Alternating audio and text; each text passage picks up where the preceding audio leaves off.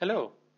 In this video I would like to show you how you can use the ADLConnect app to display in-flight weather on third-party applications.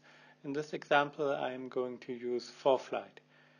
This video applies to the ADL110, 120 and 130 devices and the ADLConnect for Iridium GO solution.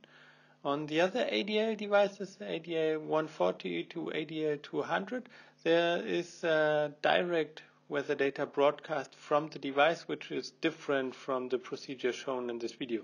So this video is really about how the ADLConnect app can bring third-party application weather features to legacy devices and the Iridium GO solution.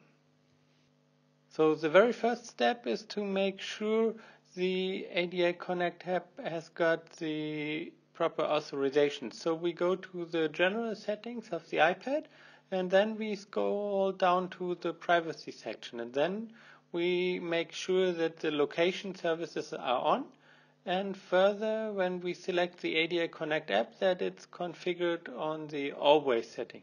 That's very important because might not be obvious, but this always location authorization also implies that the ADLConnect app is able to run in the background and broadcast the weather data to other applications.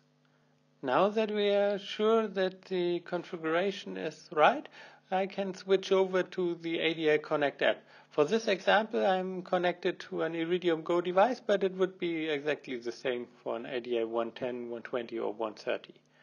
So I did already download some weather from a route to Norway, and as you can see there's quite some weather activity on the Norwegian coast.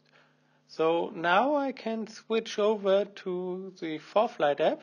As you can see on the top left corner of the screen, ForeFlight is already displaying that it's receiving data from the ADL app, and now we have to wait a few moments and then the radar picture should appear. I go to the settings, make sure the radar composite is selected, which it is, and now it just takes a moment until the weather data comes out. Here it is, and we see we have all the same weather information we had in the ADLConnect app now displayed on the ForeFlight map.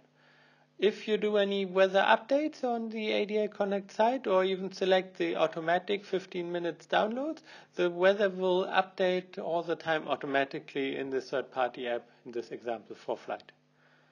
While obviously the radar feature is the most important one, I also switch over to the infrared cloud tops, which is the infrared data from the ADL system, which is also displayed, and if there's any lightning activity that would show up also, but today there's no lightning in this weather system. So I hope this short video gave you an introduction how the ADL system can now interact on any ADL device from the very first one to the latest ADL200 device with third-party apps. Thanks a lot for watching and fly safe.